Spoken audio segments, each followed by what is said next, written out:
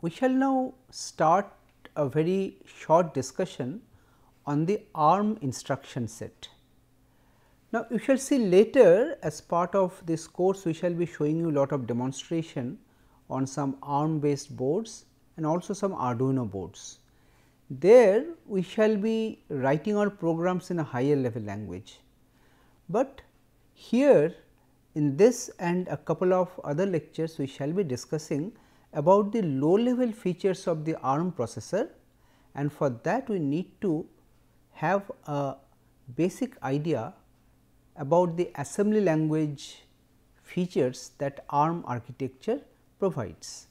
So, the title of this lecture is ARM instruction set, the first part of it.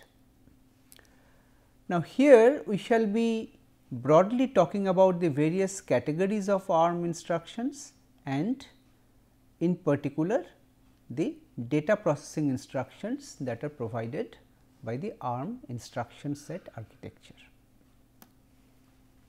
Okay. Talking about the ARM instruction set, you see, as a developer you need to develop or design an embedded system. You will be having a hardware platform, a microcontroller based system, and you will have to write a software for it. Today most of us develop this software in some high level language, either in C or in Python or in Java, in some language like this. But it is always good to know the lower level features of the processor in order to have an informed decision that which processor may be better for a particular application. Okay.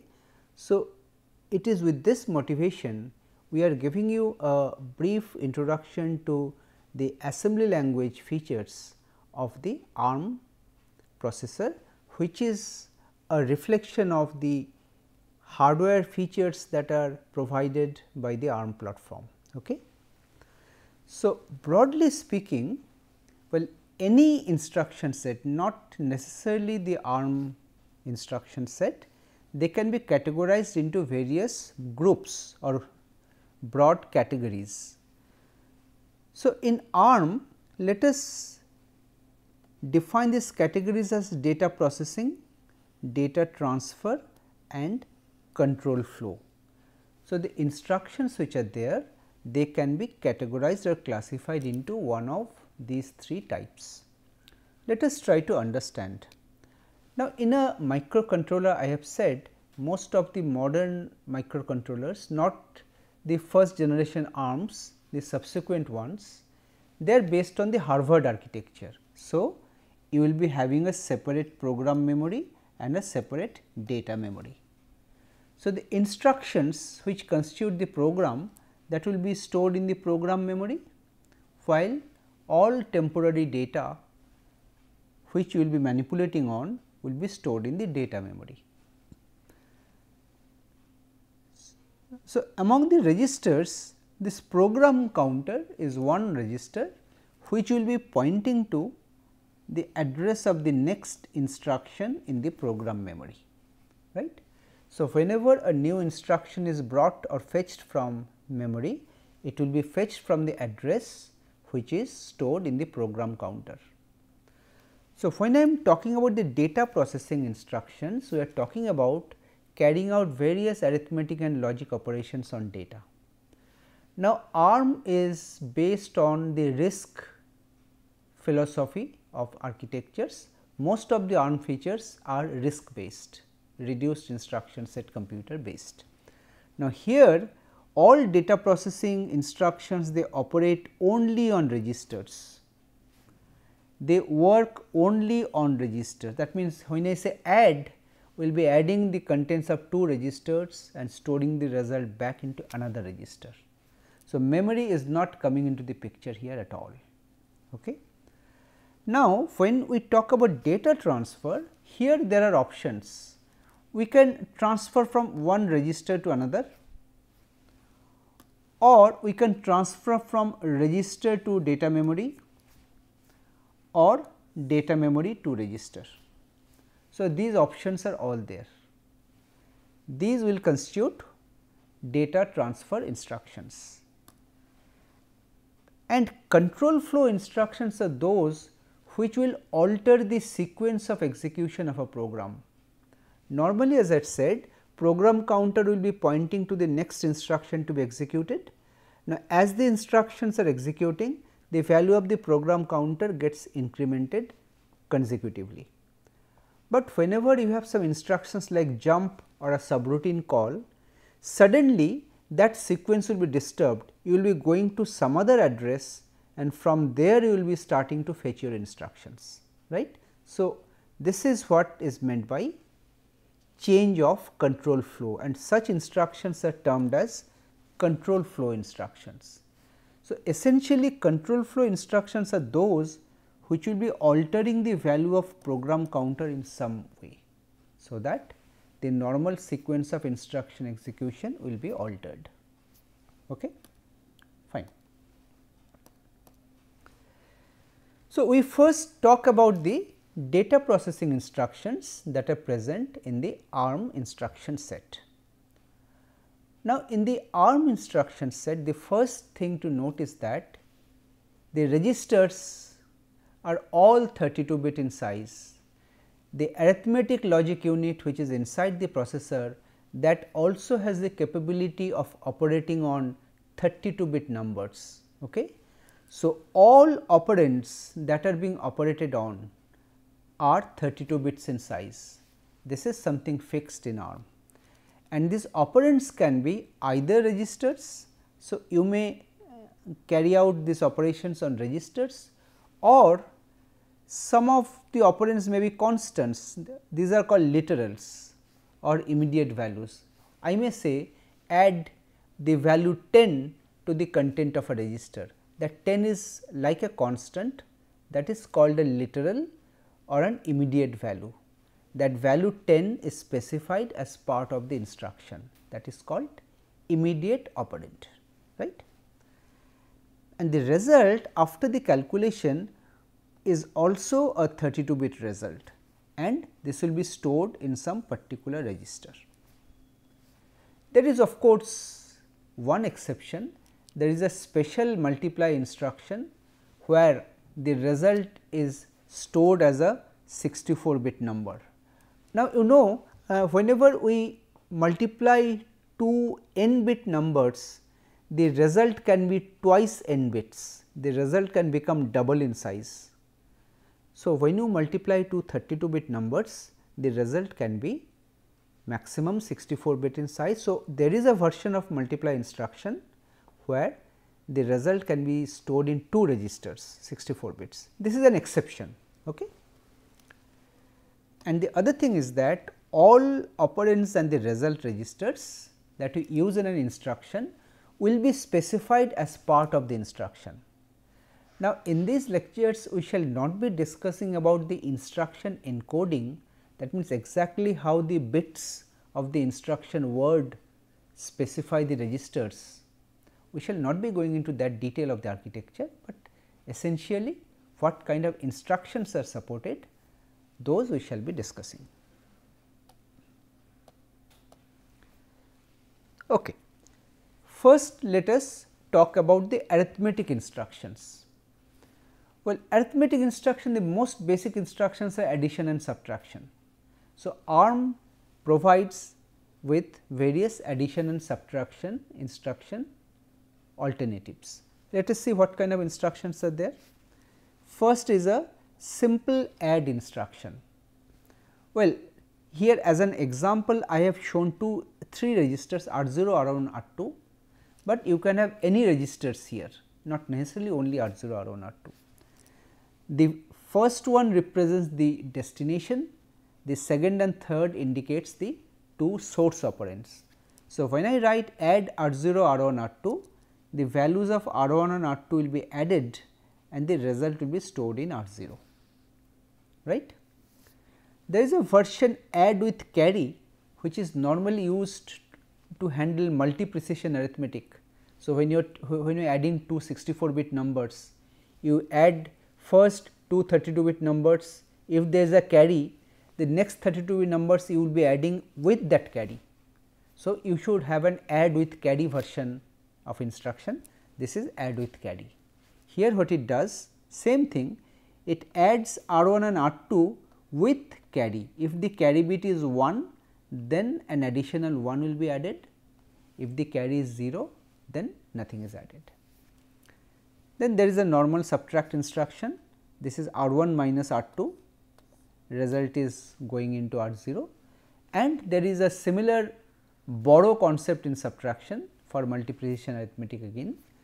So, there is an subtract with borrow version SBC it is called, where the carry flag is used. Now, the actual calculation is done like this, R1 minus R2 plus C minus 1. This takes care of the borrow during subtraction operation. Okay. Now, there are two variation of the subtract instructions where the role of the operands are reversed. Like here sub instruction we are saying R1 minus R2. Now, if I say RSB, this stands for reverse subtract, this means R2 minus R1. Similarly, there is a version with borrow, reverse subtract with carry. So, it is R2 minus R1 plus C minus 1. Now, you may ask why you need two kinds of subtract instruction. I can always write this instruction as, let us say, subtract R0, R2, R1. I can always write like this. Why I need another RSB instruction? The need is that we shall see later, I have not talked about it. This ARM instruction allows the second operand to be specified in more flexible ways. Like this second operand R2, this can be specified in multiple ways. So, if you have a reverse version of subtract, then that flexible operand can be subtracted from, or the normal data can be subtracted from that flexible operand, both ways you can have. So, we shall be seeing what kind of flexibility the second operand provides you, but this reverse subtract allows you to add a normal operand from a flexible operand, or from a flexible operand you can subtract a normal operand. Both options are provided. And in these subtract instructions, you are viewing these 32-bit numbers as either unsigned or as 2's complement signed numbers. Now, with respect to addition and subtraction in binary, these two make no difference. The way the arithmetic is carried out is exactly identical. Okay? So, they actually mean the same thing. All right. So, after this addition and subtract instructions, there are some bitwise logical instructions. There are instructions like AND, OR and exclusive OR. So, when I say AND, let us say similar to add R0, R1, R2, what happens? R1 and R2 are the two operands. So, they are all 32-bit numbers. Okay. Let us say this is R1, this is R2. So, the last bit of R1 and R2 are bitwise ANDed together, and the result is stored in R0 in that corresponding bit here. Similarly, the next two bits are ANDed together, the result will be stored here. Similarly, this bits and this bit are ANDed together, result is stored here. This is called bitwise logical operation. So, I can do AND operation, OR operation, or I can do exclusive OR operation. These three instructions are supported. Now, there is another instruction also which is supported at the bitwise level. This is called bit clear instruction, in short BIC. So, the actual meaning is the register R1 is ANDed with the complement of R2. You take a NOT operation and then do an AND. So, that in R2 whichever bit is 1, if you do a NOT, those bits will become 0. If you do a AND with R1, those corresponding bits of R1 will become 0, because AND, anything AND 0 is 0. So, actually because of that, this is called a bit clear instruction. So, wherever in R2 you have 1, those corresponding bits in R1 will be made 0, that means those will be cleared. That is why this is also called a bit clear instruction. Okay? Fine. Then you have some register to register move instruction. Okay. This also we are defining under the data manipulation instruction category. Now, here there are two kind of register to register move that are supported. One is a simple register to register move. You see, when I am saying move a register to a register, I need to specify only 2 operands. Just like the other instruction we have seen where 3 operands are required, here we need only 2. Okay? So, when I say move R0, R2, it means the value of R2 is copied into R0. Okay? And there is another version move negated. That means, if I say MVN R0 and R2, here this R2 will be complemented, the not of R2 will be moved into R0, right. So, there are many applications where this negated value of a 32-bit number is required. So, there you can use this MVN instruction, move negated, right. Now, here in the encoding, as I said that you do not need 3 registers, this R1 which we are mentioning earlier, the middle operand, that is not required here, only 2 operands are required.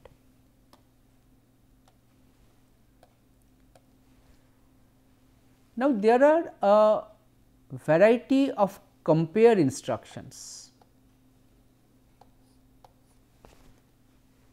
Now, you recall in the program status word current and the saved program status words that we discussed in our previous lectures, there are some condition flags. You recall there were a 0 flag, there were a sign flag, there was an overflow flag and so on. So, these flags actually keep track of the results of some arithmetic or logic operation. When you add 2 numbers, these flags will keep track of the fact whether the result was 0, whether the result was positive or negative, or whether there was an overflow that took place because of that operation. Okay. Now, sometimes you just need to compare 2 numbers and take a decision. You do not, you are actually not doing addition and subtraction and storing the result somewhere, just you need to compare 2 values. So, there are a host of compare instructions available, like you can say simple comparison. You compare R1 and R2, and that means internally you are actually doing R1 minus R2, you are subtracting and you are checking whether there is 0, negative or positive. So, accordingly the flags will be set. There is another version compare negated, actually it means you do R1 plus R2 and then set the flags, result of addition of the 2 numbers, but you are not storing the result anywhere. This is the difference between a normal add and subtract instruction and the compare instruction. Here these instructions do not produce any result in any register. This is what you should remember. It only sets the condition flag so that you can use that result later. Depending on the condition flag, you can take some decision, right. Similarly, there is a test kind of a comparison. This comparison means you are doing logical AND, bitwise AND of R1 and R2. Then you are checking the result is 0 or non-zero, whatever, then accordingly you set the flags. Similarly, you test for equality, test equal. Equality means exclusive OR. You see exclusive OR, you note one property. If you take the exclusive OR of 0 and 0, the result is 0. If you take exclusive OR of 1 and 1, that is also 0. But if you take exclusive OR of 0 and 1 or 1 and 0, this is 1. So, the result of an exclusive OR will tell you whether the bits are equal or they are not equal, right. So, if you take XOR of entire 32 bit numbers and see the result is 0, this means that the two numbers are equal, all the bits are giving XOR value of 0, that is why the result is 0. Okay. So, these instructions, as I told you, they affect the condition codes, carry 0, the sign or negative flag, overflow, these are stored in the current program status register.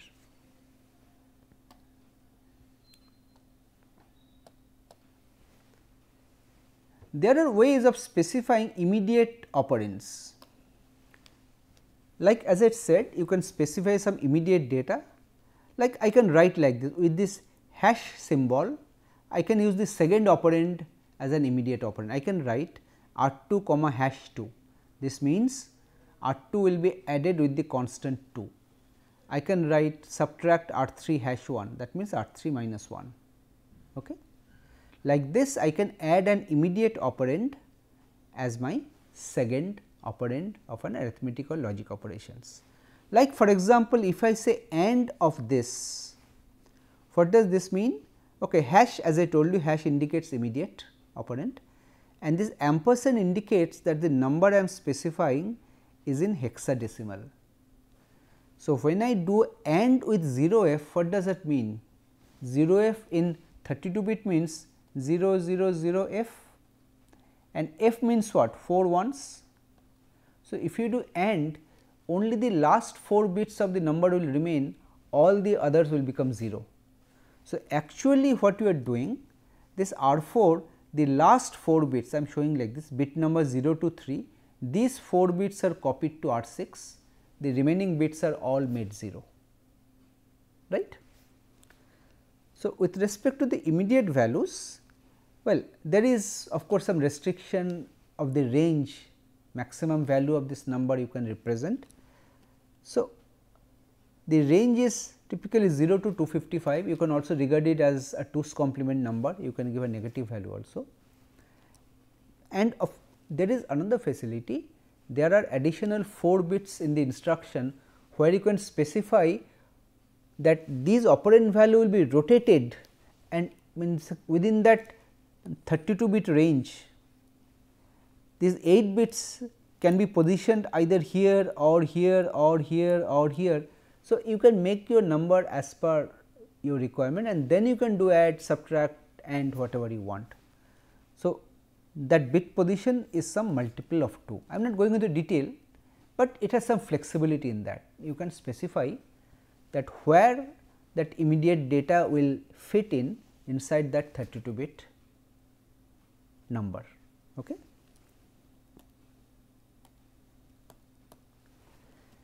Then I talked about some flexibility in the second operand. You see here this shifted register operand comes in. You recall in the architecture I told in ARM there is a barrel shifter. The second operand optionally goes through the barrel shifter, you can shift it and then you can do some arithmetic or logic operations. So, in the assembly language level also you can specify like this, you can specify add R1, R2, R3, and in the fourth parameter you can say logical shift left hash 3, that means 3 position. This actually means the second operand is shifted left by 3 positions and then added to R2. Okay. So, you can specify this as a constant, how many bits you want to shift, or you can also specify some register, logical shift left R5, whatever is the value in R5, that many bits will be shifted. Let us say if R5 is 20, then it will be a 20 bit shift. You see here like this, R3 is shifted left by whatever is the value of R5, that many positions. Now, you see here we have a facility of specifying the second operand in some flexible way, either in the normal form or in some shifted form. That is why this reverse subtract operation you recall, there I can subtract a register from the shifted value of another register. That is why this reverse subtract facility is also there. Okay. And not only logical shift left, there are various shift and rotate instructions or options available. Logical shift left, logical shift right, rotate right. Rotate right means when you shift right, the last bit coming out will again get inside the register, that is rotate right. Rotate right extended means the register you are rotating right, then there will be your carry flag. This bit will go into this carry flag and the carry flag will get rotated in it. That is why this is something like a 33 bit rotation. This is called extended by 1 bit. And arithmetic shift left is same as logical shift left, no difference. And arithmetic shift right means if it is a negative number, when you shift right, 1 will be added to the most significant bit side. If it is positive number, 0 will be added. These are the various options. So, in this diagram some of these are shown. You see here, if you say logical shift left 5, the original register will be shifted left by 5 positions and zeros will be added on the right. So, if you say logical shift right by 5 position, similar, you shift right and zeros get added. Now, if I say arithmetic shift right, but the number is positive, which means the MSB was 0, then zeros will be added. But if the number was negative, which means most significant bit was 1, then ones will be added on the left side. And rotate, as I had said, whatever goes out, rotate right, whatever goes out of the register, this will be getting inside here. So, you are rotating.